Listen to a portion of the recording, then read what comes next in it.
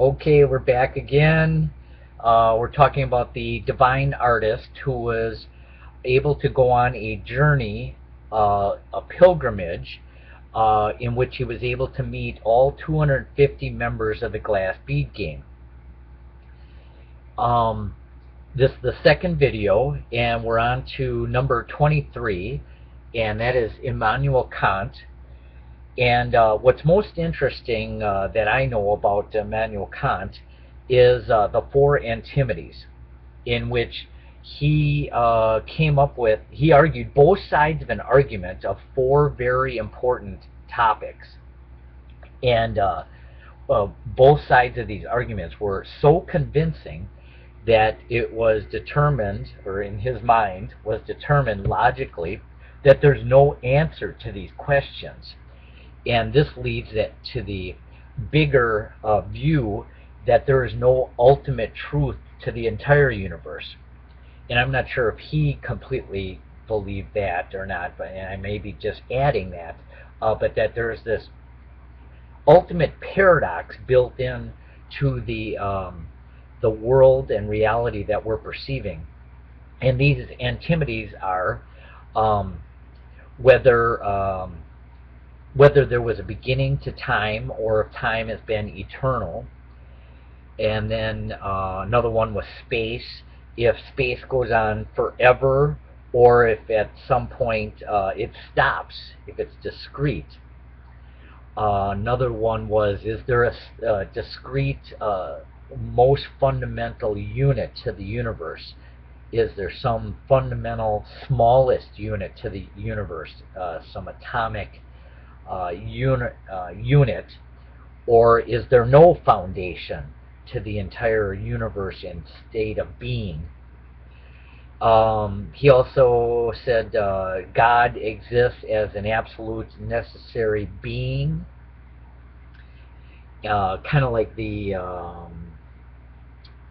George Berkeley, who says that God always has to be there. The universe has to always be perceived in the mind of God, so it's eternal. It's forever existing. Or does God not exist? And he argues that side of it as well. And you may get into the argument, well, if there's an all-perfect God, why would he create a universe with evil and suffering in it? So does God exist or does God not exist? And then there were four antinomies, and I can't remember if I mentioned them all or if I missed one. But that was the most important thing that, in my mind, he came up with in his critique. And I've only read Critique of Pure Reason, which is a very difficult read, a very thorough analysis of subject and object and reality and how we perceive, and that there's this transcendent thing in itself beyond our limited conception. The 24th ranked member in the Glass Bead Game that the divine artist was able to meet is Euclid. And Euclid was very important in the, well, mathematical history, certainly. He developed all of his axioms in his book of Elements, the Elements. That's kind of the foundation of mathematics today.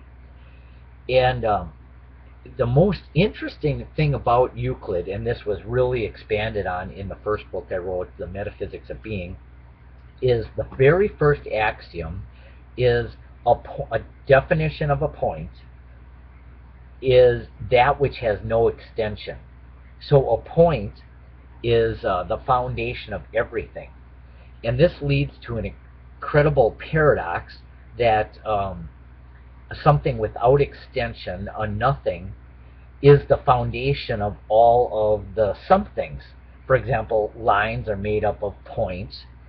And so the question is, how does something become a something if its foundation is a nothing? And this is an extreme paradox and has not been resolved to this day.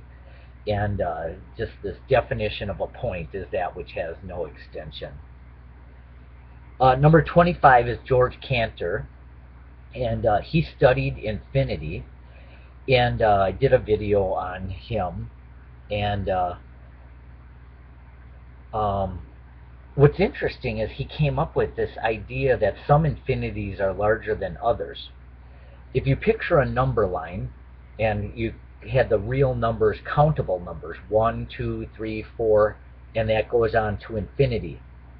Well, in between those numbers are all the fractions of 1/4, 1/2, 1/8, and an infinite amount of fractions within an infinite set of countable numbers. Well, what's interesting is the infinite set within the infinite set is so large that it makes the initial infinite set, the countable numbers, approach a limit in zero, of zero in significance, because there's so many fractions and infinitely more amount of fractions than there are of the countable numbers, that the set of these fractions, the infinite set of these fractions, is so large that the other infinite set approaches a limit of zero in significance. Yeah, that's just really amazing. Number 26, Douglas Hofstadter wrote Gödel, Escher, Bach, and currently is a professor in Indiana University and studying a lot about towards artificial intelligence and the mind and consciousness. And in his book, Gödel, Escher, Bach, and ultimately I Am a Strange Loop, one of the interesting things, well, not only did he kind of took this idea of the glass bead game of merging Gödel, which was mathematics, Escher, which was art, and Bach, which was music, and merging all of these ideas together, which is very similar to what the glass bead game is all about. But also, he came up with this concept of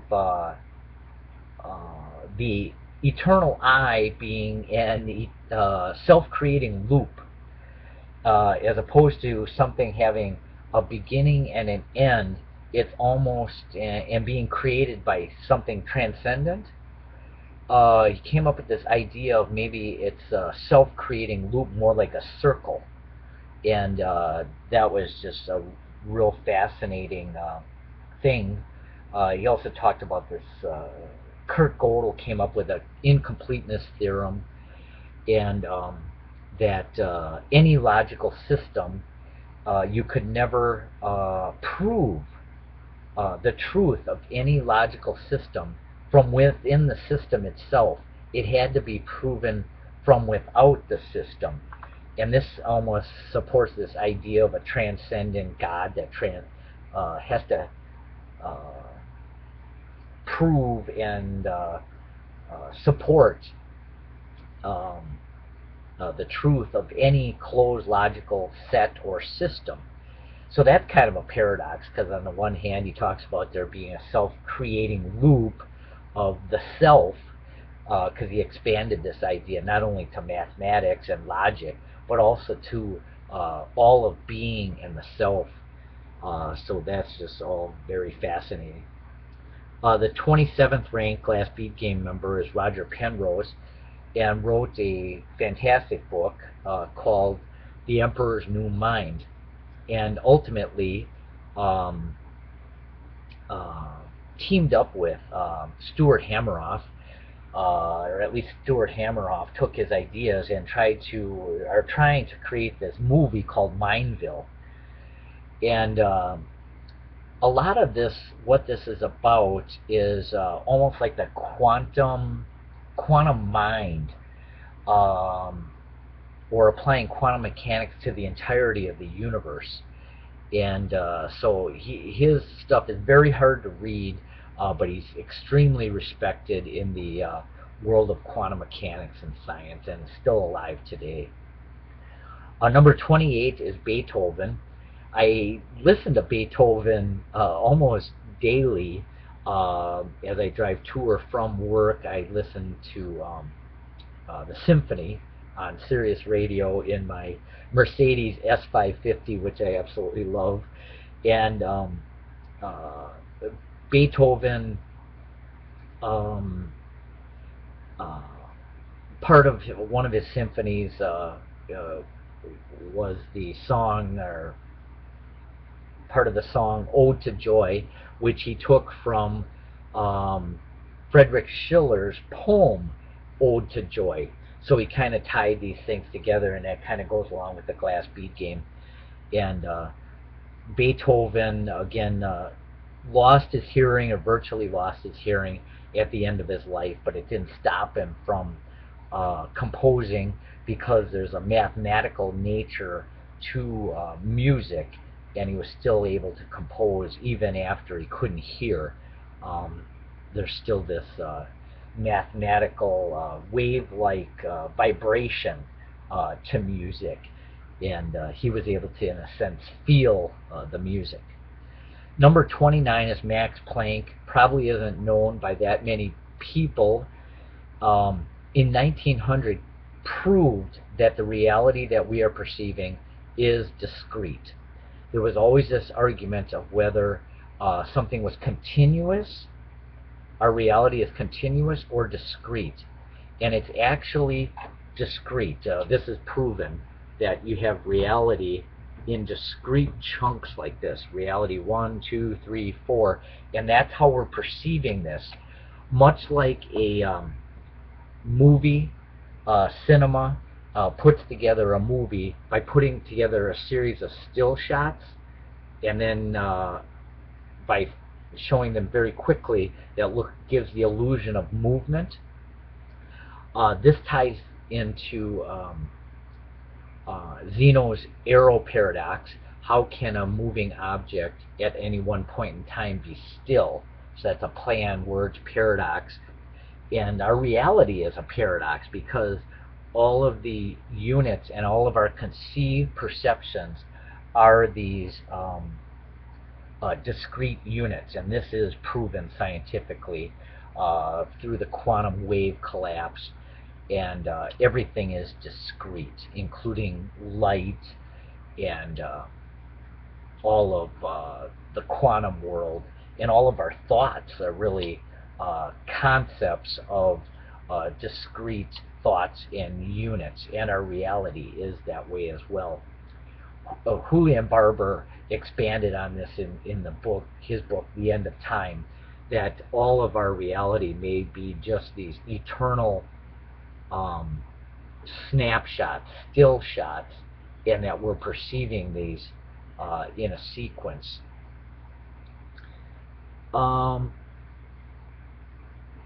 Another thing that was interesting about Max Planck, real quick, is he came up with this idea that in between, well, there's a something, and there's a nothing, and a something. There's something, there's like this nothingness in between the discreteness, which is also a paradox. How does this get to that without passing in between there? There's this nothingness, like it flashes on here, here, flash on here, flash on there. But also that these waves of reality travel in variables of h, and he was able to determine that this was a constant, this variable of h, whether you had large magnitudes or small amplitudes of waves of reality, that they all travel in these variable units of h. And this is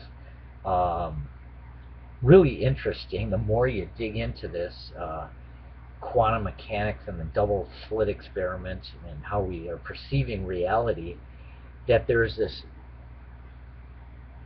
haze of reality that we're able to perceive. These are the allowable units of reality that we're able to perceive, and that below these units of reality, a Planck unit, which Max Planck theorizes the smallest atomic universe of our reality, our perceived reality, that there's a nothingness below this, that space and time don't exist below that. So that's just mind-blowing, amazing stuff. Number 30 is Louis de Broglie, and he's moved up on the list significantly over the last year and a half or so. And the reason why is he came up with the theory in 1924 of wave-particle duality, that there is this duality to existence. It is a particle, discrete when it's observed by a mind, and it's a wave of potential, possibly even a continuous wave of potential, and when it's unperceived. So reality has this discrete nature to it, a discrete, understandable reality to it, but also there's this infinite wave-like potential to it that's out there as it's unperceived. So that's really an amazing thing if you think about our existence having an infinite wave of potential to it, unperceived.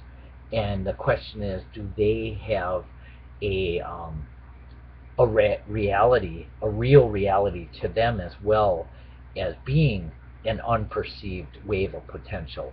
Or is it only this perceived discrete reality that is the real reality? So all of that is amazing stuff. Number 31 is Albert Einstein, and the most amazing thing about him is this whole concept of the theory of relativity, that everything is relative to something else, and that even motion, change cannot exist unless it's measured in a relationship to something else, a perceiver, or other objects. And this is really an amazing thing as well, that there's always a rate of change to something else. So this really leads to this idea that there's no absolute nature to the universe, because it's always relative to something else. Something's large or small or fast or slow relative to something else. Well, if you're big to something small, you feel superior, but then in reality there's an infinite amount of bigness to other realities, so then the insignificance of that. So this theory of relativity is absolutely amazing, given that, and when you tie it into this relationship of rate of change, and that everything is relative to everything else and tied to everything else in the universe. And then also how we linked space and time. Things get heavier and shorter the faster they move, especially as they approach like the speed of light. And he theorized if you could travel at as fast as a photon, which he proved was the speed limit of the universe, that time would stand still, which is also a paradox, and that you would have infinite mass. So just all these paradoxes of the theory of relativity. Number 32 is somebody that I've gotten to know recently, is a Russian composer, Alexander Scriabin. Not many people would know him, but he's number 32 on the Glass Bead member list, and the Divine Artist was able to meet him in the Glass Bead game. And what it is in 1903, he took 3 years to write a symphony called The Divine Poem. And the purpose of the Divine Poem was that it would be played for 7 days at the top of the mountains in the Himalayas, and that the wave-like symphony would emanate out into the universe to ultimately create a new universe without evil and suffering in it. Well, he died unexpectedly at a very young age in 1915, and he never made this trip to the Himalayas that he wanted to do. And during his life and afterwards, he was considered insane because he viewed colors in relationships to each note in his symphony, and people thought he was crazy, and he thought maybe like a D was red, and later it was scientifically proven that a D does have, and I'm just guessing which are which here, but that a D does have the same wavelength as the color of red, and that other notes have the same wavelength as the color of green. So he was able to actually visualize this in his head and would see colors as he would hear notes. So they just thought he was crazy.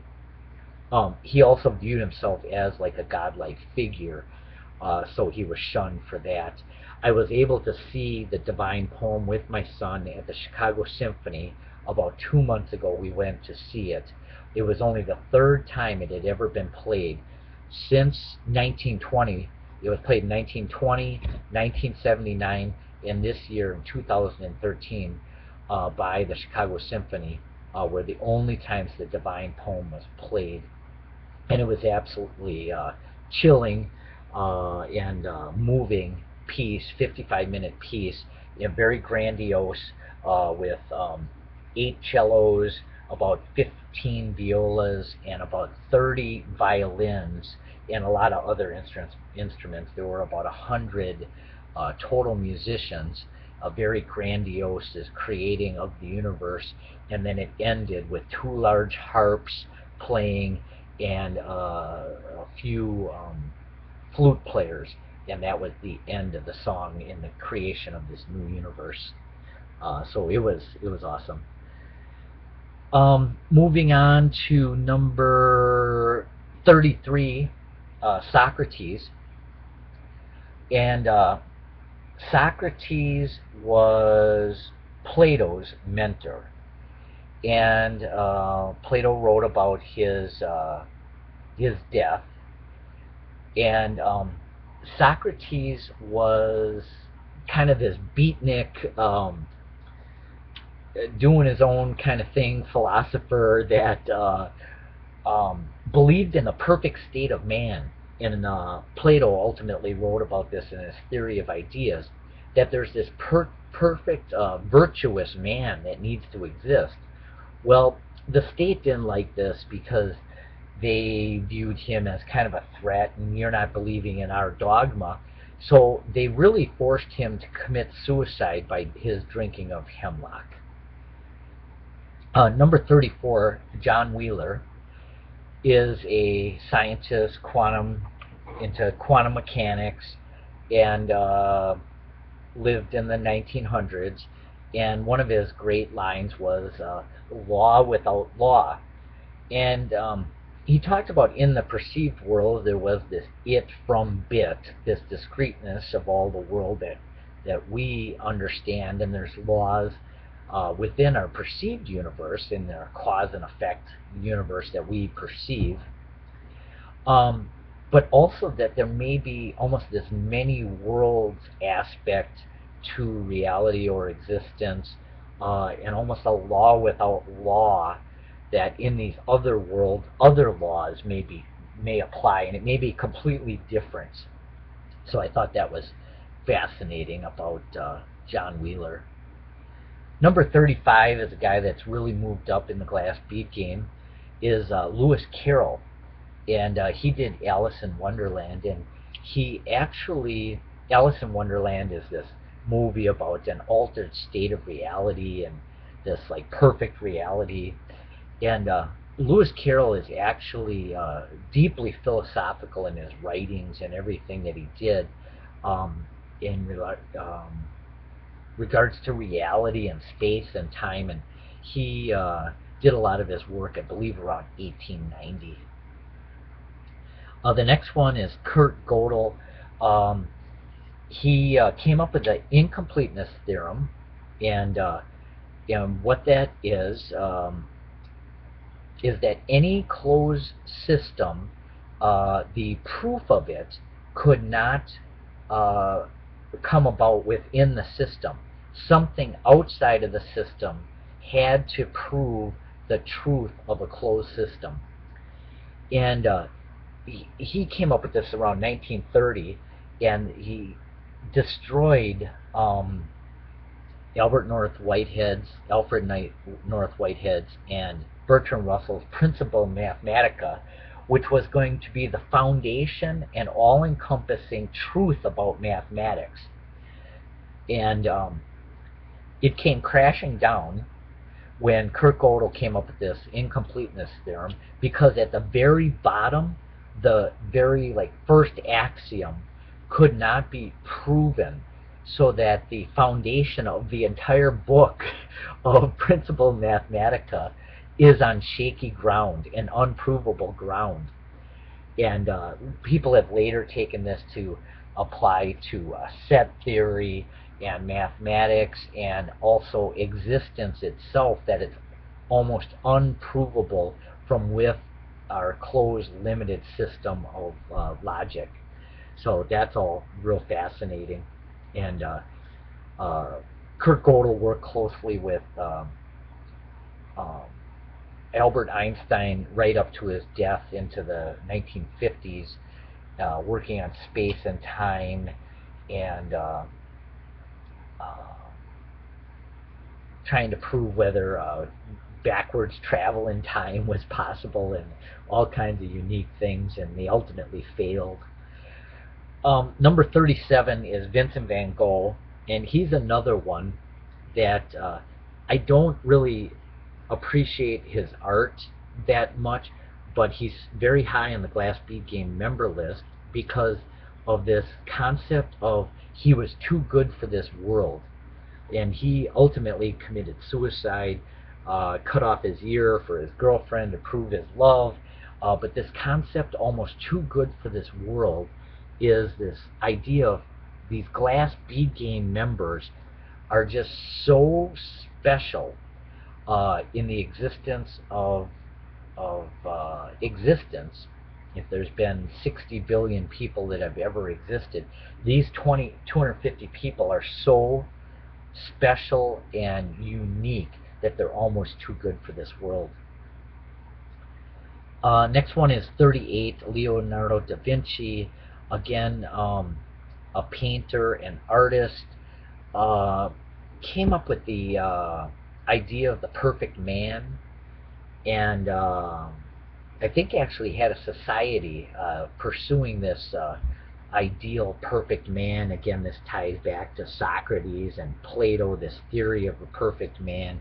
And the one painting he did where the man is outstretched and it's a perfectly symmetrical, and that painting is actually the foundation of what Mr. Olympia is based upon now, the current bodybuilders, of a body and a being being in perfect symmetrical form.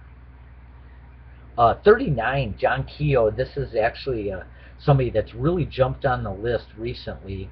My son explained a lot more of his ideas. He came up with the quantum warrior, and my aunt is actually on a 10 or 30-day sabbatical with John Keogh, and they're pursuing these higher states of consciousness and so forth.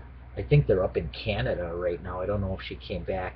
She actually had me sign the book I wrote, The Journey to Qualia, to John Keogh, and she was going to give it to him, and it was just kind of a fun thing to do.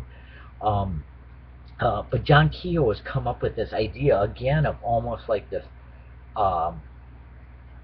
future perfect man, future state of consciousness of the quantum warrior, that attaining almost a godlike state of a human being. Number 40 is Charles Seif. He wrote the book Zero, a biography of a dangerous idea, and in that he talked a lot about how zero and infinity merged, and that they're almost like twins and brothers. And if you really dig into mathematics, there's there's a nothingness to infinity, an inconceivable nothingness, and it even on graphs, some of the mathematical graphs, infinity goes out and kind of comes back through zero, and it's really an amazing thing that probably a lot of mathematicians know and understand and accept. And so that book was kind of one of the foundations too of metaphysics of being the first book that I wrote. So we'll stop here. This is the second video of The Divine Artist. All of the Glass Bead Game members that he was able to meet, and we're up to number 40.